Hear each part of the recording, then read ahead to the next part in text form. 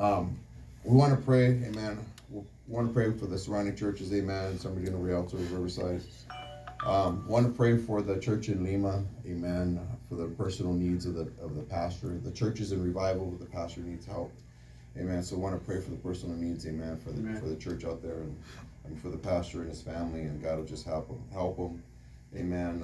Financially, it's hard out there, amen, especially if you're not from the country, amen. So want to pray for that.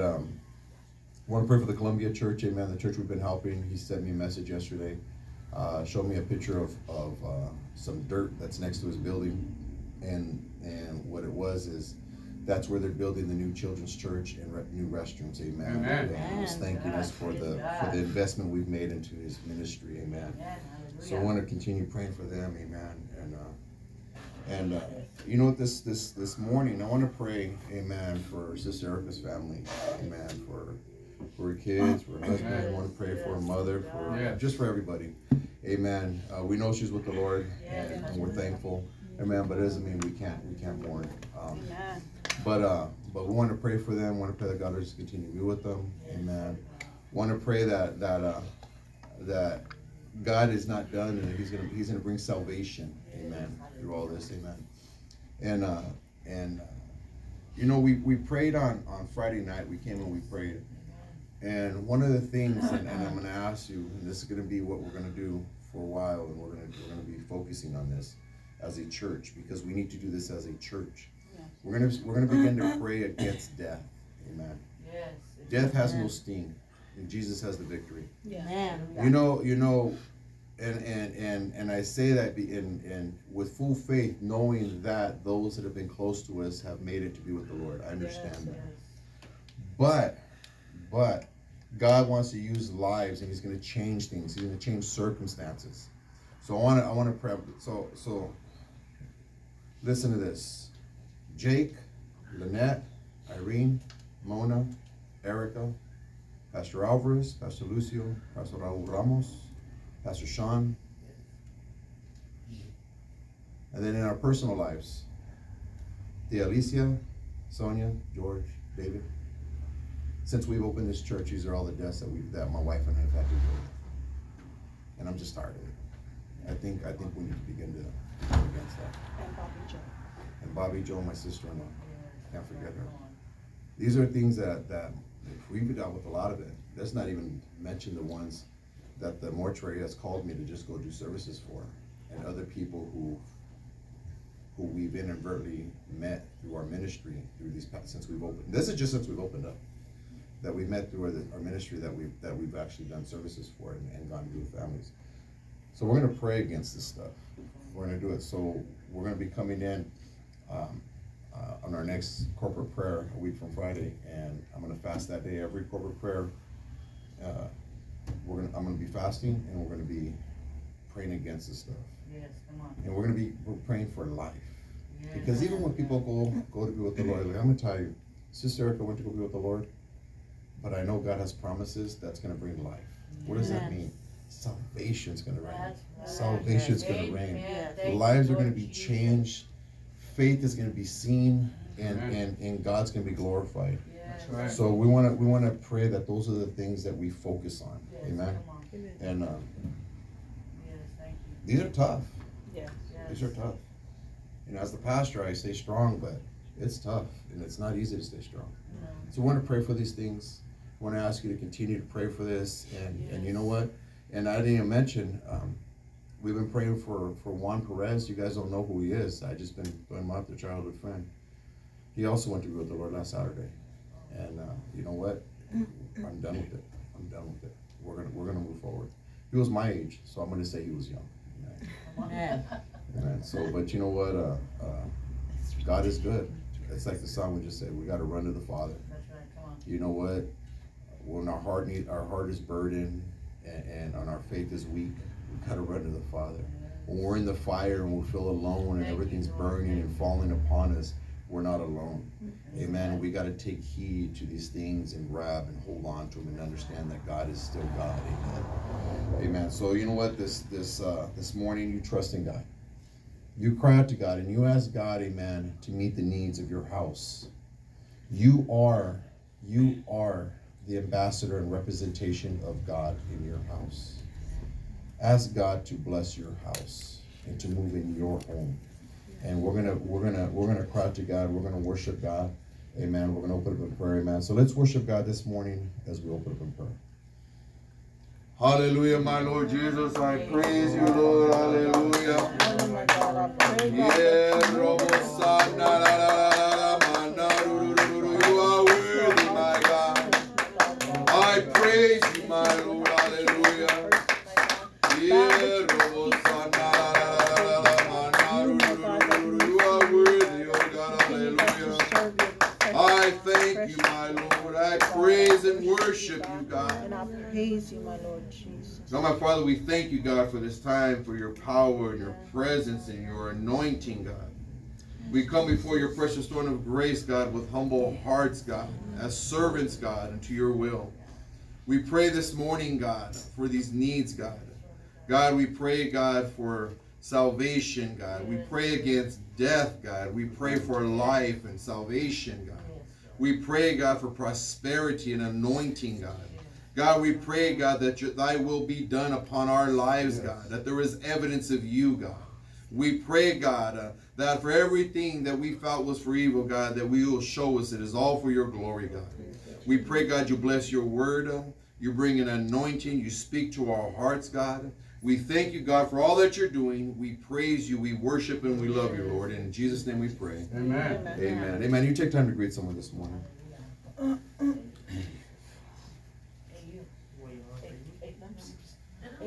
Hey, Dylan. Angel.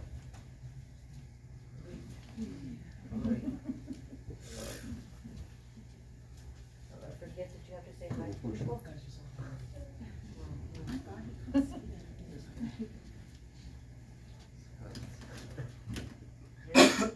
You're a long time sister.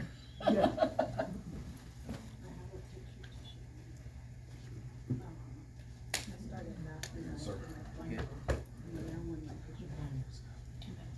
I was like, what in the world? Oh my God, this my babies are grown. That's your hand. Give me a hug. Never a hug. I'm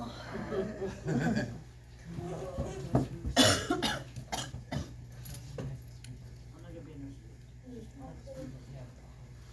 Hey. I'm not gonna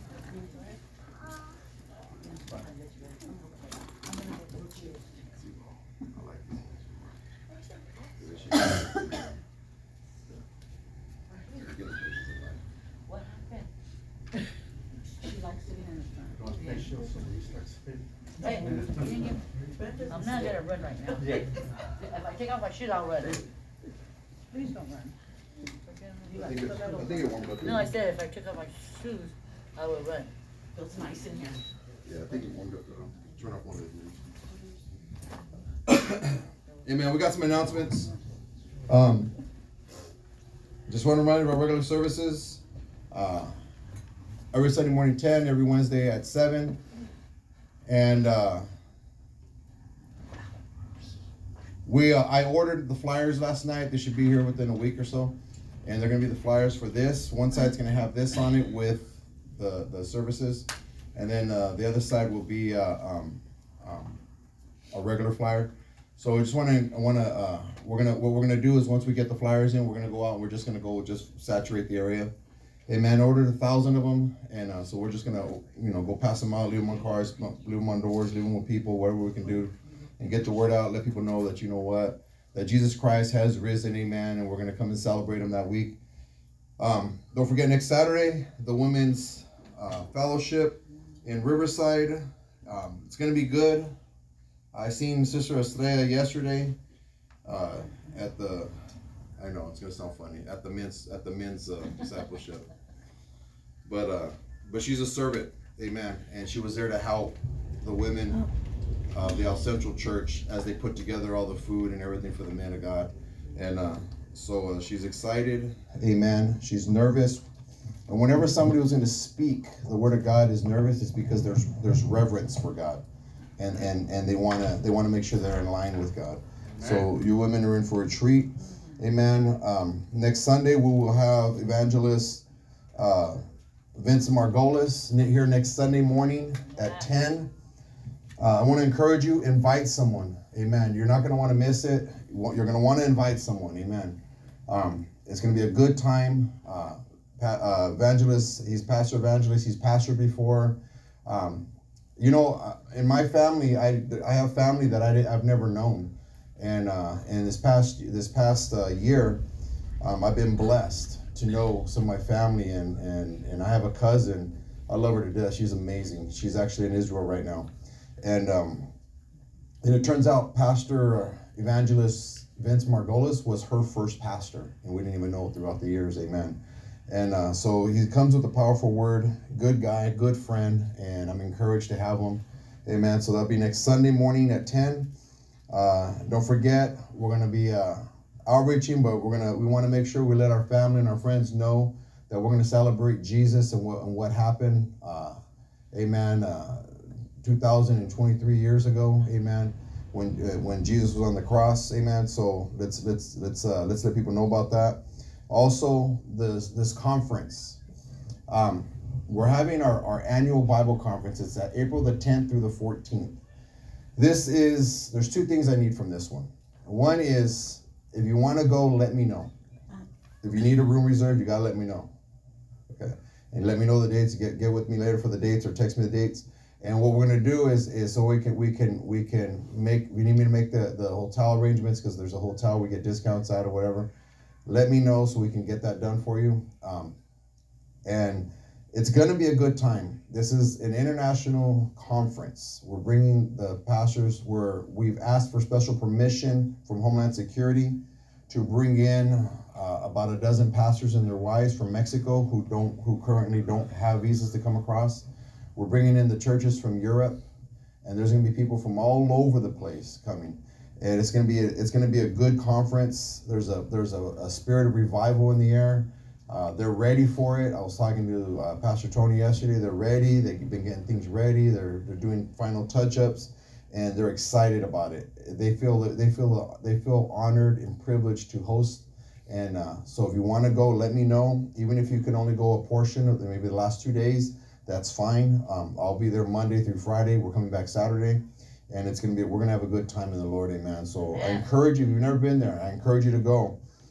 And God, it will change your life. Yeah. That I promise, it will change your life. Amen. Don't forget Lima, Peru. Amen.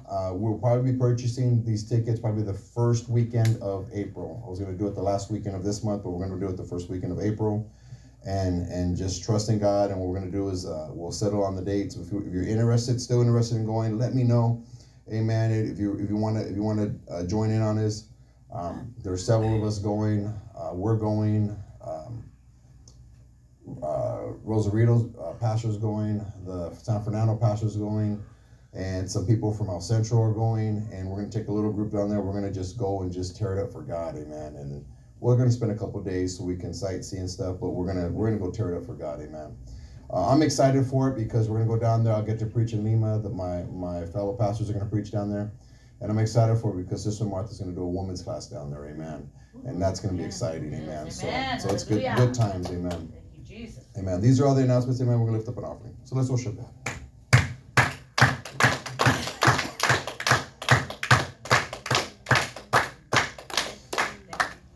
Amen. So the second thing when it comes to conference is we want to make sure that when we go down there, what we do is we take an offering as a church, because the El Centro Church is our mother church. I want to give you an idea of what this is. So El Centro is our mother church. They're the founding church. Some of you went yesterday and got to see it, and it's a rather large church. And in that church, they've literally reached the world. They have literally gone around the world preaching the gospel, opening up new churches. And they do this conference, and they put on a whole. You go, you'll see, and they're really great hosts. And we go down there and we partake. Amen. They don't ask for a dime, and If you ever been to a large church, a mega church, or any of those things, you can't go to a marriage class, you can't go to a discipleship, you can't go to a conference without paying. We don't charge for that stuff. It's all free. Everything we do is always free. But what I like to do as a church, since they're our mother church and that's our conference church, I like to take an offering down there and bless that church for what they're doing, because on Friday nights we send out new churches. And it's going to be a big Friday night this year, and we want to invest in what God's doing. When I hear the pastor in Colombia tell me that because of what we've been doing, God is moving in a way that it has allowed him to expand on his building. It's really amazing. It's really amazing.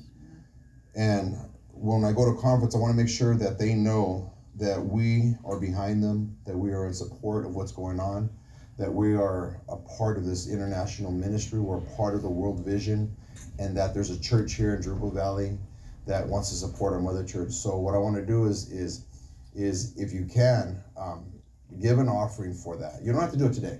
You don't have to do it today. But if you give an offering, you do it on Zelle. If you do it on Zelle, get one of the little cards and put conference offering. Just put it on conference offering. So we know, if you do it on Zelle. You don't have to do it today, but we go, Easter Sunday is the last day before we go. So by Easter Sunday, put conference offering. And then this way I know all that money is going to be set aside and it's all going to go to them. We give everything. Amen. Same thing like we had Pastor Alfonso come. Everything that came in for that men's class, everything that came in that day, we blessed them with it.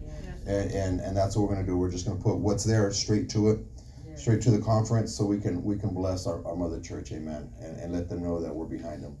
And me and my pastor were talking, and we're saying, you know what, we're going to reach the world, but we're not going to reach the world if only one church does it. It's a group of us doing it together. And I told him it needs to be a group of us doing it together, because if you don't allow me to be a part of it, Pastor, you're robbing me of my blessing. And my church wants to be blessed. Amen? Amen. So you give with an open heart, you pay your tithes, you bring an offering, you support missions, and you allow God to use your life. Amen. So let's bow our hearts, amen, as we bless both the gift and the giver. Amen. God, my Father, we thank you, God, this morning, God, for this opportunity, God. I pray, God, that you pour out your spirit upon this offering. God, that you multiply it, you bless it, God. I thank you, God, for this time. And in Jesus' name we pray. Amen. Amen. And what a mighty God we serve. What a mighty God we serve. The angels bow before him, heaven and earth adore him. What a mighty God we serve. And what a mighty God we serve. What a mighty God we serve. The angels bow before him, heaven and earth adore him. What a mighty God we serve. Amen. Amen. Thank you, Jesus.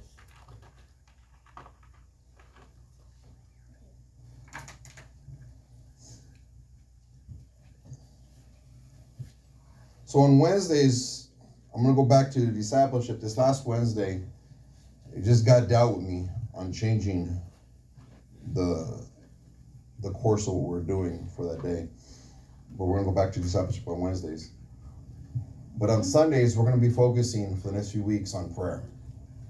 I think this is something that we need. It's something that if you want to serve God, there's going to need to be things in our lives that need to be changed. Things that need to become priority, and prayer is a big part of it. See, we have a choice when we come to church. We could be a professed Christian, okay? Where when we leave, we let everyone know that we are a Christian. And sometimes this is what happens in the church is we become professed Christians, because when we leave, we tell everybody, I'm a Christian, I'm a Christian, I'm a Christian, I'm a Christian. And what that means is sometimes we tell them because if we didn't, they might not ever know. Because the evidence of Christ isn't evident in our lives. So we can't just be a professed Christian. Sometimes we can be a church attender also. When we come to church and we put our dollar in the basket, or Even sometimes we'll put our tithe in the basket, and we leave the church. But the problem is with church attenders, is the other word for a church attender is the church pretender. And what happens is when we leave the church as a church attender, we leave our Christianity on our seat. And what happens is we leave it in our seat because we want to make sure we don't lose our Christianity. We won't tell nobody that we've lost our salvation because we know where it's at. We left it in the church. You know, I don't take my Christianity outside because it's so fragile. I don't want to lose it. So I leave it in the church. And this way, when I act the way I do, it doesn't affect my salvation. But that doesn't work. It doesn't work that way. See, to be a Christian, a follower of Jesus Christ, born again. Remember, we got to be born again. You know, the Bible says that unless a man is born again, and to make it politically correct, unless a woman is born again, okay? Unless a man or a woman is born again, he cannot inherit the kingdom of God. Amen. You cannot. You cannot. It's what the Bible says. It's your choice whether you believe it. But to be a follower of Jesus Christ, a born-again Christian, life-changed, sanctified, set free, delivered man or woman of God, there's going to need to be evidence that God is alive and lives inside of you. Yesterday on the way to the men's class, I began to go on one of my Jesus talks. And I say it that way because you get me started. I can go all day. I'll go all day going story after story, and I'll be quoting scripture. We'll just go in and go out, and people will try to divert me and come up with their thoughts and their ideas and their belief systems, and I'll just bring it back to the Word of God. And one of the things I talked about is when Paul writes to the church in Corinth, and he says in 1 Corinthians 11:1, I love this scripture. It's one of the hardest scriptures you could ever read. Simple scripture. You see it on our slides. It says, imitate me just as I also imitate Christ. This is the type of Christian we need to be. We need to be an imitate me as I imitate Christ kind of Christian. As you live your life, can people imitate you? Can they take the sole purpose of who you are from the core, remove it from your body, implant it in someone else, and know that heaven will become their home? Who you are. Because when we eliminate prayer from our life, and we eliminate the relationship of Jesus Christ in our life, what happens is we become a church attender where we leave our Christianity here because we justify sin because I don't bring it to church. We justify thought systems and belief systems because it doesn't affect my Christianity because I didn't bring it with me. I left it at home. I left it at the church. It's safe over there. It's fragile. When I get there, I'll be the Christian. I'll lift up holy hands and I'll sing praises unto God. You know why you sing when you come to church? You ever wondered why you sing when you come to church but you won't sing other places? It's because when you come to church, everyone else is singing, so it's easy to sing. You ever wonder why if you show up to prayer meeting and we pray for an hour, do you ever wonder why you can pray for an hour when you show up to prayer meeting? It's simple. Because when you're at home, 5 minutes, I got everything out in the open. I pray for mom, dad, uncle, Theo. I pray for everybody. 5 minutes, that's all it took. But when I come to church and pray with everybody, I can pray for an hour. Why? Why is that? You ever wondered that? It's simple. It's because everyone else in church is doing it. We're all here for the same purpose. We know that when we come, it's a time to sing songs and praises unto God. It's a time to come and pray and lay a hold of God. You know that when we pray at home, we'll pray on the toilet. You'll pray while you're cooking. You'll pray while you're mowing the lawn. But when we come to church, we pray at the altar. And we don't make an altar at home. Do you know why? Because when you come to church, you know that this is the altar. You know that this is what other people are doing. And it's easy for you to come and kneel and put your head down before Christ because it's what everyone else is doing. But when we leave, and we leave our Christianity at church, and we become that church attender, the whole Paul when the whole story of Paul, when he says to the church in Corinth, imitate me just as I also imitate Christ, it no longer exists in our Christianity. See, Paul's not speaking from a place of righteousness or from a heart full of pride. You know, when Paul said this, he's saying, imitate me just as I also imitate Christ.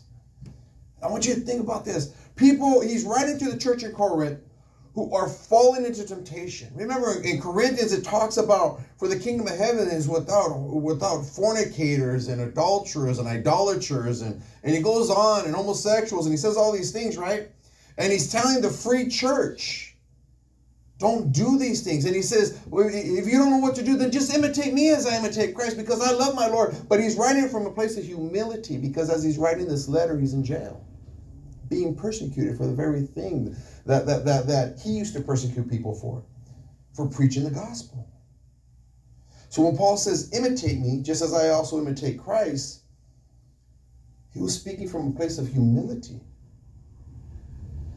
See, it is in the time of persecution and conflict, and especially in the time of family and friend gatherings, that the evidence of the life of Jesus will either be seen or invisible. I want you to think about that.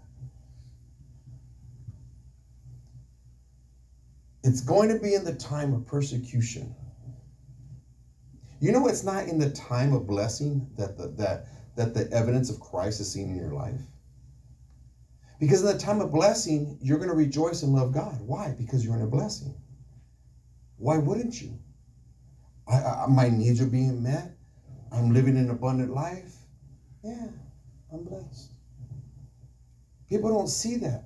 You know, when people see your faith, they see it in a time of tribulation, a time of persecution, a time of pain, a time when everyone else in the room is crying, but you're standing strong.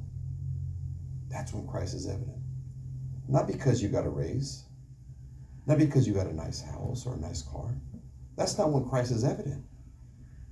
Because, you know, those things are things that you can accomplish for yourself. You can accomplish a raise at work if you just go to work and do your job. You can accomplish a nice house if you do the first. Go to work and do your job. You can purchase your own car. I'm not saying that they're not blessings from God, because God is the one that's given all things, right? Gives us all things. But what I'm saying is, it's in the time where everyone else is crumbling and God is lifting you up, that people say, man, there's God there. This is something I've seen this past week, where you can go into a room and you can see chaos, but yet you still see the power of God. See, it's in the time of persecution and conflict. And in the time when we're with our family is when it needs to be visible and seen. See, I constantly quote Paul when he speaks to the jailer. Remember the jailer, let's put this into context. The jailer, he is a Roman guard. Rome at this time was more powerful than the United States is today. It was the most powerful nation on planet Earth. Why are they more powerful than we are today? Because they didn't have the technology we have today. They had solid men who would fight for their belief. So you had a Roman soldier who's in charge of maintaining the prison. Think about this. You got cells there and you got one guard. You go to any of our prisons, there's over 100, or there's 100 people on staff. Where you got one guard, standing guard for all these prisoners. Because if anyone escapes, he will kill them. Earthquake hits, the jail doors will open up. And the jailer runs in and he sees all the doors open up, and he begins to understand the doors are open. They must have ran away. My Lord. So this jailer, what he does is he grabs his sword and he goes to fall on his sword to kill himself. because the punishment of an escaped convict was death to the guard. The guard's life was on the line if one of those escaped. They would die. Okay? So this is transpiring. This is taking place. And during all this, Paul begins to shout out. Him and Silas are in jail. They begin to shout out. Don't do it. Don't kill yourself. Because they knew Paul was a Pharisee. He was highly ranked in Rome. He understood the law and what was going to happen to the jailer. He didn't need to see the jailers pull out his sword. He knew it was going to happen. He begins to shout out to the jailer. He says, hey, don't do that. Stop. No, we're all here. We're all here. Don't kill yourself. Okay? This is the context of what's going on. The jailer who is holding Paul prisoner, Paul is now trying to get him trying to save his life so he don't die. When the jailer sees that everyone's still there, the jailer, he wants to know. Because God was evident in the life of Paul and Silas at this time. He said, I want that prisoner. That who I keep in a cage. The one I treat like an animal. I want what you have. Because right now in this time of persecution in your life, I see God in you. I want that, prisoner. And he tells Paul, what must I do to be saved? What shall I do? And this is what Paul says to the jailer in Acts 16:31. He says, so they said, this is Paul and Silas, he's speaking. Believe on the Lord Jesus Christ, and you will be saved. You and your household. I quote this scripture all the time. I live on this scripture. I have seen this scripture come to pass, live. I have seen it in my own life, in my own family. I serve God. My dad never served God. Never stepped foot in church with me, but gave his life to God and asked me about the Jesus I've been talking about my whole life before he died. My mother on her deathbed asked me about Jesus, and I was able to pray with her. I've seen this evident in reality, in life. Now, put this back into context with Paul. Paul begins to shout out to the jailer. He says, accept the Lord Jesus Christ, you and your whole household shall be saved. Amen. But what was Paul when he was believing this? He's saying with confidence, no. Imitate me, church in Corinth, as I imitate Christ. Although I am persecuted, although I'm in jail, all they are treating me like an animal and I cannot move and my freedoms and liberties have been removed from me. Although I cannot eat the food that I like and I can't see the people I love. Although that my life feels like it's at an end and they may kill me. If you imitate me, you'll make it to heaven. Jailer, accept Jesus Christ and even you can make it to heaven. In the time of persecution, in the time where everything's falling apart in his life, in the time where everyone else would have given up. Prisoners were known, amen, to commit suicide in the jail because they knew there was no hope.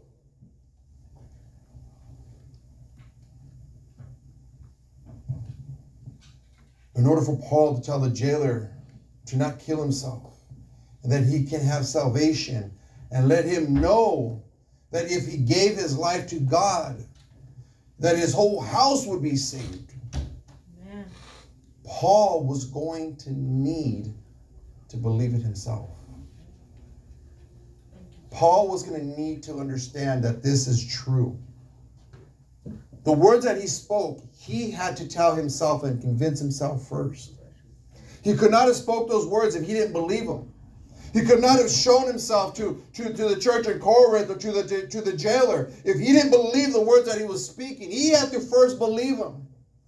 Many times, amen, we stumble, we fall, we feel alone when times of persecution hits us because we're struggling with believing that this scripture is real for me.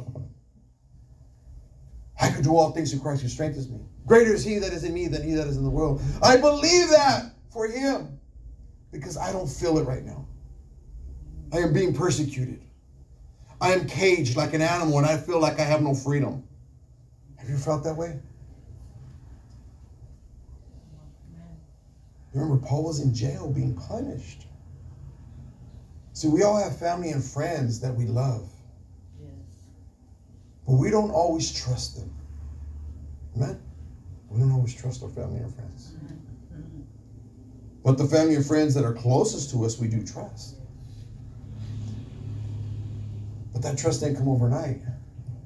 You ever notice that most adults have a very limited amount of friends? Yes. Most adults only hang out with only a certain amount of their family. Amen. That's not by accident. There's history that brought them to that point in life. Yes. Amen. It doesn't matter if you're related to somebody. It doesn't mean you have to trust them because most people, believe me, I'm related to a lot of people you do not want to trust. Right? We all come from families like that. Yes, come on. But we also all have people in our family, in our life that we trust. Yes. Amen. Thank you, Jesus. I have a cousin that I just met. We'll figure. I just met a cousin I didn't even know existed. Right? I love her to death. I do. I trust her. I absolutely trust her. Amen. Because Thank you, Jesus. God is evident in her life. If God wasn't evident in her life, I don't know if I can have that. I don't know. I need God. I don't need family and friends without God. I need God. Amen. He'll bring my family and friends. But I need God first. That's right. It didn't take years for me to develop that I knew I could trust her. It took God living in her to know that I can trust her. That's right. Come on. You see, we have family and friends that are around us that are waiting to see if they can trust you. See, in order for your family and friends to believe you that God can save them, you will need to believe it first. Right. You need to believe it first. Yesterday, Brother Juan said something. He said, man, I wish the rapture would just hit now, man. I'm ready. I just got to do this, right? You know how scary of a thought that is? And how pure your heart needs to be in order to even say those words? How much you must be seeking God in order to even let those words come out of your mouth? Because in order to say those words, you got to be seeking God. So when I hear him say it, I'm like, thank you, Lord. That people are crying out to you. That there's enough evidence of you in their life that they're trusting you. It doesn't matter how long we have been going to church or our own idea of how our life has changed. Those around us are waiting to see evidence that God is real in your life before they choose your God. Okay? Your God. What makes your God different? Oh, you're saying, Pastor, there's many gods? No. I'm talking about your God. Amen. What makes, I'm not talking about Buddhas and all that other stuff. I'm talking about your God. Your Jesus. There's a song, somebody was saying during all this stuff at the hospital, was saying, man, I can't believe, this and that. I said, well, I go, you know what my guy said? You know what's going on right here? Because Sister was a fighter, man. She stinking fought. Everybody knows her. She's a fighter. And then the nurses and doctors are dumbfounded. I go, you know what happened? I go, my sister said, let me tell you about my Jesus. Yes. He ain't going when you say. I'm going when he says. Let me tell you about my Jesus. Hallelujah. So what makes your God different? What's so different about your God? Why do people want to serve your God? Why would somebody ever want to go to your church? Do you even have a church? Do you own your church? Well, no, I don't sign the lease. No, that has nothing to do with it. Is it your church? Do you take responsibility for the souls that enter into the door?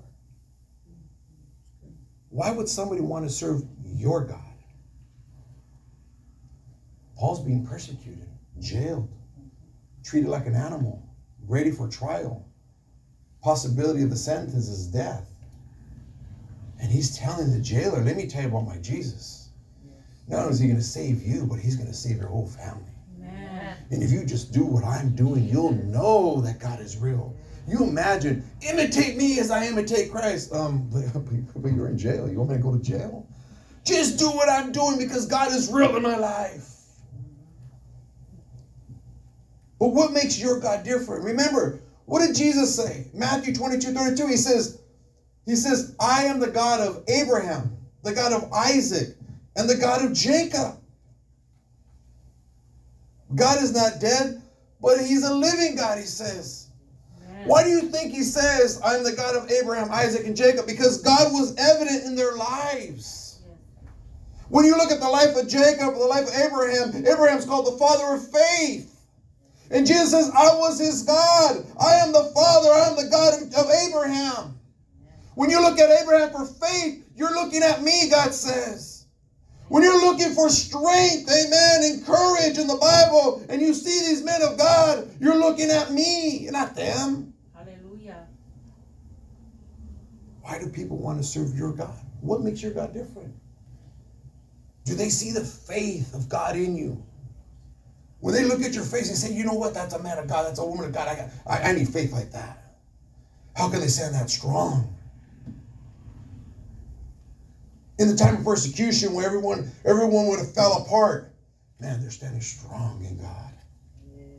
That's the God I want. Amen. I don't need the God of their car. I don't need the God of their house. I don't need the God of their job. Amen. That's going to go away. They can lose it all one day when they make their boss mad. And it's all gone. I want the God that gave them that faith. Amen. What makes your God different?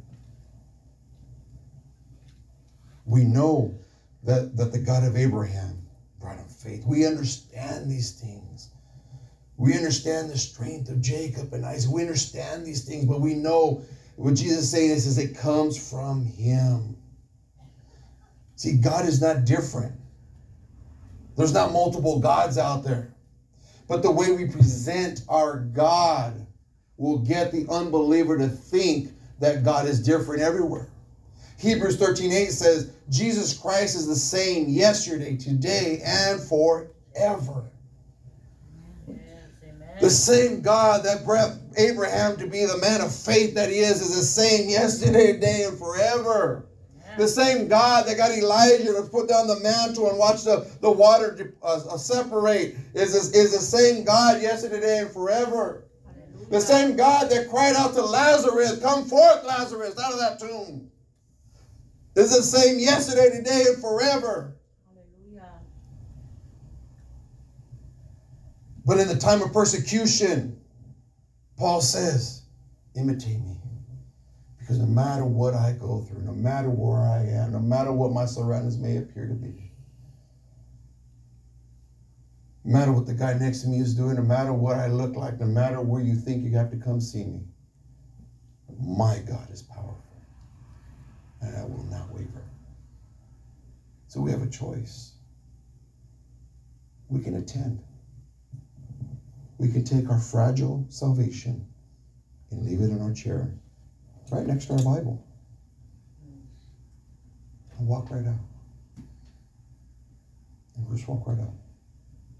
No, I'm saved. How do you know you're saved?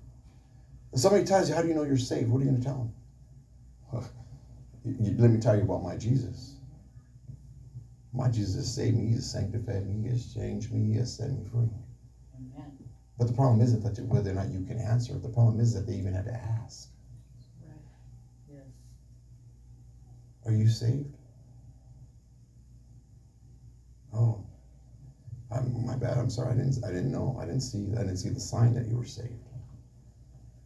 I didn't know. I didn't see the evidence that you were saved. I'm sorry. That's why I'm asking. Are you saved? Is there evidence that God is alive in our lives today? See, however you are representing Him, God, will determine if others will want your God as you present him, or if they're going to want the God of someone or something else. Or they're going to want the God of the NFL, the God of Major League Baseball. They're going to want the God of the NBA. They're going to want the God of the church down the street. They're going to want the God of the organization that they go to. They're going to want the God of Disneyland, the God of Knott's Berry Farm. What God are they going to want? They want the God of Hollywood? Because all these are things that distract people and draw them towards it because it brings an interest that they believe can help them in their life. People get so caught up in different things because it fulfills their life. Why do you think people are so excited about sports? Because it fulfills a void in their life. Something that needs to be fixed, something that needs to be, that they need to engulf themselves in. Because there's always going to be an emptiness. So we fill it with things that are out there. With movies and all these other things that are going on, and entertainment and travel and drugs and alcohol, fornication, all these things. We fill that void with whatever it is. But why are we not feeling that same thing with God? Why are we not overflowing in abundance? Remember, he said, pressed down, shaken together, running over. He says that he wants to give you a life. What kind of life does the Bible say that God wants to give you? A life more abundant. A life that you can't contain for yourself. You know why? You know why he's not the God of your car, not the God of your house? Because that's something you can get for yourself. You know how many people out there own houses and nice cars, nicer than ours, that are not Christians, are going to church? He's not the God of your things.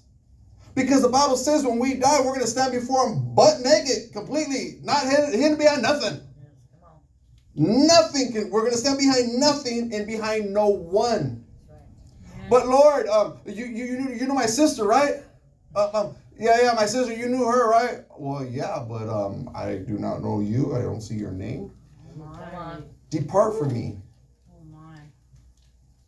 Preach it. This is what the Bible says. But we leave our Christianity at church. Help us, Lord.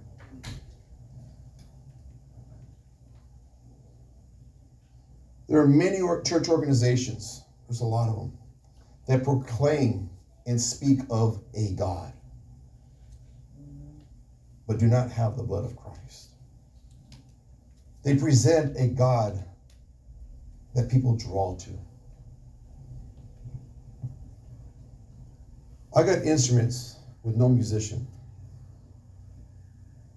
but people will draw to the church with the band and the light show. I have a church with instruments and no musicians, but we just experienced the song service with you. There's no denying that the presence of God fell. Yes. Hallelujah. Thank you, Jesus. Hallelujah. See, there's organizations out there that will present a show to give you their feeling of what they believe God is. Yes, come on. When people see you, do they see your God? Is the God you're serving the God that they're going to want to serve? See, when relationships are built, trust becomes evident. Amen. You know, my wife trusts me. I've given her plenty of reason not to. But she still loves me and trusts me because we have built a relationship over the years. See, in order for there to be a change in your life, in order for Acts 16:31 to become evident, that your household shall be saved in your life, in order for that to come to pass in your life and in your household, to get saved, the relationships between us and Jesus will need to be felt and seen by those around us. In order for, we think we can stand on the word of God and do nothing. Lord, you said, except the Lord Jesus Christ, and my whole household shall be saved. I stand upon that. And do nothing to show that God is real. Why would they pray? My dad in 2003 was dying of cancer. He lived in Pennsylvania. I lived here in California. I was up in Madera. No, I think I was in Rialto. And he's dying of cancer. They moved out there in 96. I had only seen him maybe 5 times since 96. And when I went to go visit him, the first words out of his mouth was, "Mijo, what's this Jesus stuff you've been talking about all these years?" Man. Is there evidence in your life that on somebody's deathbed they're going to cry out to God? Amen. I'm going to read you something. I got a text yesterday. I won't say who it is, but I'll read what it says.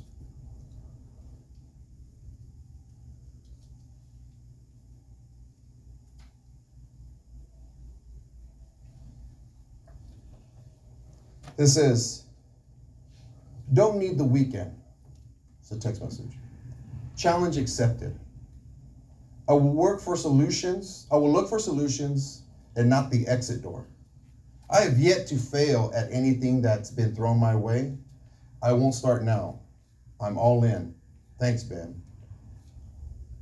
Needless to say, I look up to you for your wisdom, sound advice, and leadership. Because I won't throw away the last 8 years for some adversity. It's my responsibility to lead by example. I will become the standard. And then my response was, I am so glad to hear you say this. I know. I said, I know, and I said, I know this. I'm telling him, I know who you are. I know this person I can stand behind. And I said, let's do this. I'm with you. And his response to that was, thank you. Honestly, I appreciate you. I think you're the only one that knows how to get me fired up. Telling me to quit, that I'm going to ruin your numbers and got me fired up. I will continue to reach out for your mentorship. You see how that sounded? He's not a Christian. It's a coworker. He's just somebody I work with. He was going through some things on Friday. He began to talk to me. He called me. This guy worked for me about 7 years ago. I talked to him maybe once a year at work. He was going through something really bad at work where he was considering to even leave the company. And he worked his tail off to get where he's at. And he called me up looking for some advice. So I talked to him. And this is the result. He sounded like a Christian. A disciple is what he sounded like. Right? The point I'm making is simple. Is God evident in your life? That no matter where you're at, you're going to see the glory of God move in other people. He doesn't know it, but he was being discipled. People want to get saved, and the only reason they don't is because we don't ask them. Churches are not full because we're not bringing them.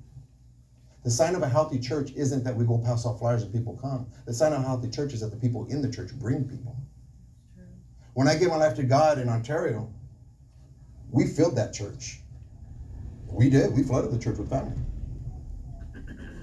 Because the family knew it was evident God had to have been real in our lives.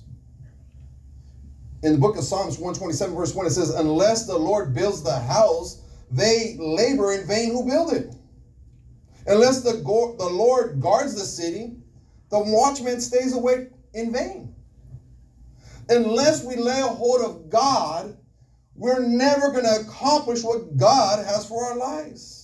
Unless God goes before us, unless God builds the house, unless God becomes visible and evident in our lives, the work that we are saying, the work that we're saying in the name of Jesus become nothing other than empty words. If we're not seeking God, but we're saying we're doing something for God, all we're doing is saying a bunch of empty words. When are we going to seek God? When are we going to say, God, I can't do nothing without you? It is not me, it is he. Right. The Bible says, greater is he that is in me than he that is in the world. Yes, amen. How can we accomplish anything unless we seek God first? You can see it evident when you go to places and you see whether or not God is evident in people's life. You can see how they come to church. You can see how they walk out of church. You can see how they respond. You can see how they talk to the pastor. You can see kind of the respect they have for the man of God or the lack of respect they have for the man of God. It's evident. And the reason for it is because unless the Lord goes before us, all this is for nothing. The psalmist clearly says, unless God goes before us, we're doing this in vain. No purpose, no reward. No promise. In order for there to be a real change, a real conversion, two very important things are going to need to happen. First, you want to see change in your life. You want to see your kids get saved. You want to see those around you's lives change. You want to experience true blessing. First thing is, you're going to have to establish some faithfulness in your life. How will you ever make it as a Christian if church is not a priority? How does that make sense? I'm going to make it in my job. I'm just not going to show up to it. How does that make sense? That's good. How will God speak to your heart and confirm that something needs to change if you don't come to church to receive from God? Yes. Amen. How? We're the church, not the building. Well, then start acting like it. That's right. The second thing is prayer. Come on.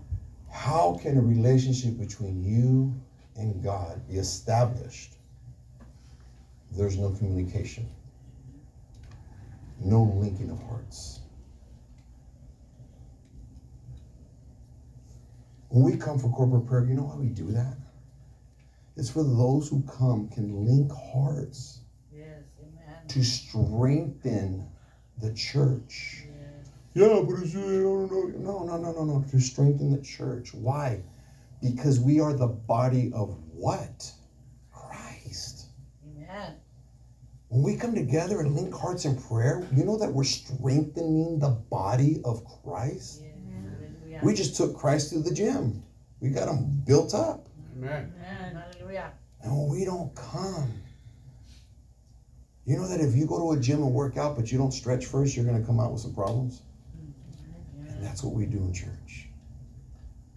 Oh, but I'll go the way I want, look the way I want, do what I want. Showing no reverence. I'll say this. When we're dealing with men, I don't treat men like boys. I treat them like men. Boys, I don't treat boys like boys. I treat them like men. Because they're, what's a youth?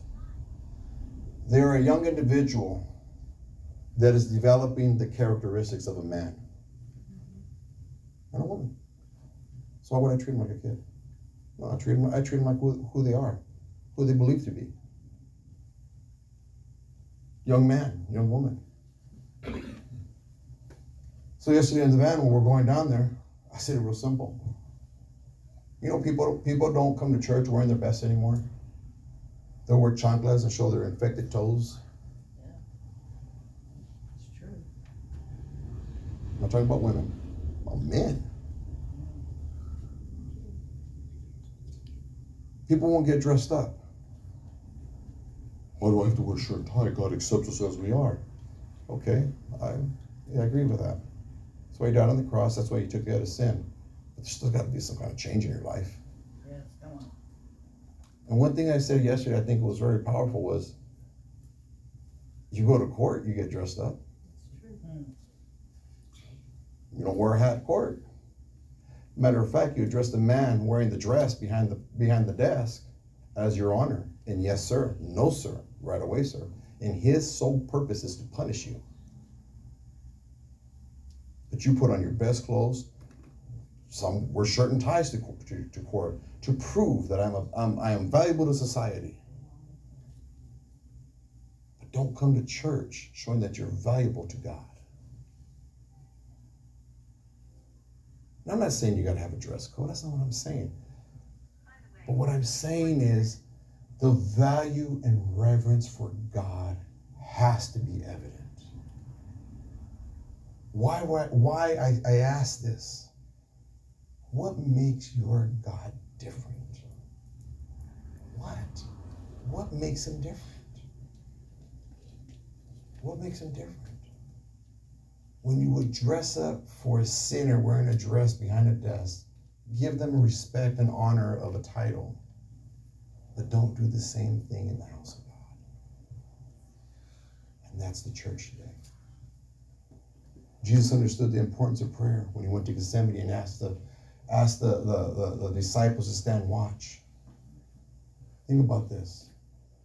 Jesus tells the disciples in the Garden of Gethsemane, he says, Peter, you get all your homies. I need you guys to stand watch right now. Because I'm about to go and pray. I need you guys to stand watch. Yes. This was when the Roman soldiers were coming with Judas to come and arrest Jesus. And we look at that story and we think about it as, well, Jesus' time to stand watch because he wants to be protected from the Roman soldiers that are going to come. No, he doesn't. He knew his purpose in life. He knew he was going to be jailed. He knew he was going to be put on trial. He knew he was going to die on the cross. He knew this was going to happen. This is why he says, Father, if this cup can pass before me, please. But if not, Lord, thy will be done. He understood that death was coming. He understood that he was going to have to suffer some persecution for the salvation of humanity. He understood this. So when he told the disciples, hey, stand watch for me while I go and pray, it wasn't because he was afraid of the Roman soldiers. He knew when the soldiers came, what did Peter do? Grabs a sword, cuts off the ear. What did Jesus do? Dude, keep back, put the sword away, man. Put this man's ear back on and healed him. Awesome. Right? Why did he do that? Why did he say stand watch?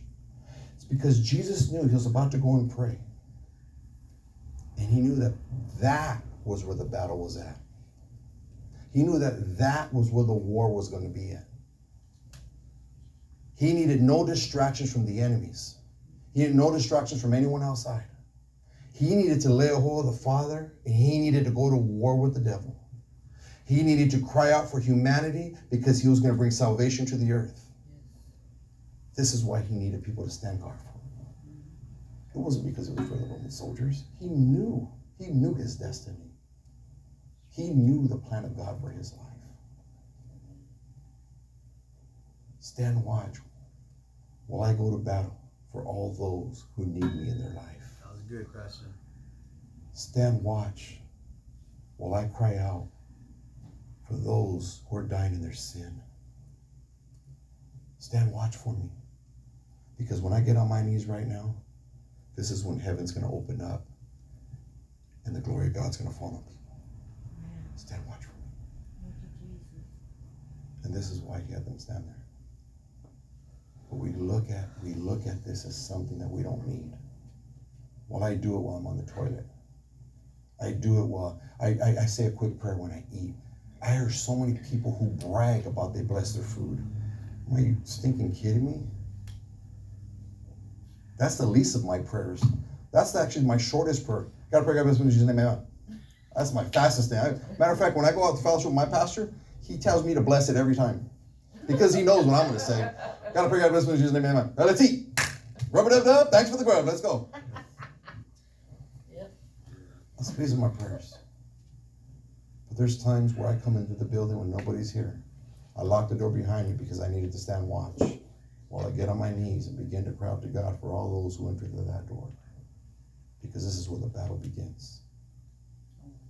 And yet, we leave our salvation and our Bibles in our chairs.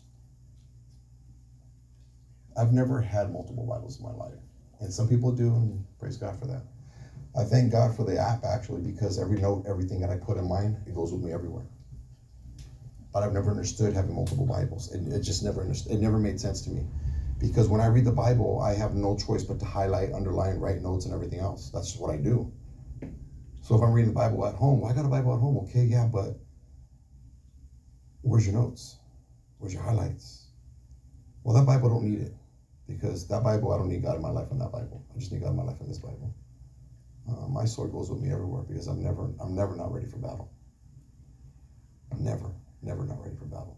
Matter of fact, the app that I use is actually on my phone also, and everything that I highlight in my iPad gets highlighted in my phone, and vice versa, because I'm never going to be without God. In order for us to move forward, people are going to need to know that your God is the true living God. I'd like every bow, every eye closed in respect to Jesus. Hallelujah. I praise you, God. I worship you, Lord. I give you glory. I give you honor, God. I thank you, God. Allah, I thank you and love you, Lord, for your power, for your presence, for all that you're doing. You know, today you're here. And you didn't expect today's service, but right now you're finding your heart's far away from God. You're finding something's shaking up inside you. Something's different. And we get so caught up on what I've been serving God this amount of years. I've been coming that long. And you know what? Who cares, man? One of the things I said, I was talking about yesterday with Pastor Rudy, is you know, so many people, man. You hear a word, you hear a sermon, you hear a message. And God's dealing with something else, not even had to do with the service. But we don't come to the altar because we don't want the other people to think that you're dealing with what the pastor preached about. Forget that, man. The altar is where you get healed. It's where you get sanctified. It's where God meets with you. It's where He changes your life. It's where He pats you on the back and tells you, you know what, mijo, you know what, mijo, you're going to be okay. I love you still. It's never too late to change. It's never too late to turn around. It's never late. You know, the God we serve allows U-turns. So I don't care how long you've been coming. I don't care how long you've been a part of this church or ministry. I don't care. None of that matters, man. What matters is your salvation, where you're at today. The Bible says today is the day of salvation. You know what that means? That means today's that day. Tomorrow's going to be today. Today. Every day we got to fight for our salvation. So if you're here and you'd like to accept Jesus Christ, I don't care if you've done it before 100 times. Well, it's your first time. You'd like to accept Jesus Christ. You're here. You'd like to accept Jesus Christ. You raise your hand. God see these honest hearts. Will there be anyone else? You're here. You'd like to accept Jesus Christ. You know what I'm saying? It doesn't matter what the past was, man. Let's get it right today. Today's the day, man. What makes your God different? You know what makes your God different? Is that He touches you in a way that gets you to respond. So today, respond. And you'd like to accept Jesus Christ, you just raise your hand. And those in the back who raise your hand, I'd like to ask you guys to come forward to pray. I'm going to pray with you, but I'm going to do something else while you guys come. I'm going to put on some music. And I'm going to challenge you, church, to come. I'm going to challenge you to come and pray at the altar. If we are honest with ourselves. If we are honest with ourselves, we know